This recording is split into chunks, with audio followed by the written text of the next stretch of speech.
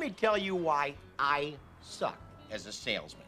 Let's say I go into some guy's office. Let's say he's even remotely interested in buying something. Well, then I get all excited. I'm like, Jojo, the idiot circus boy with a pretty new pet.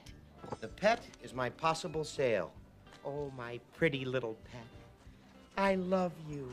So I stroke it, and I pet it, and I massage it.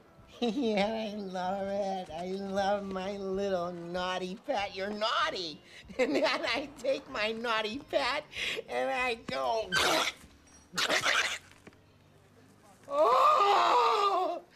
I killed it! I killed my sale! That's when I blow it. That's when people like us have got to forge ahead, Helen.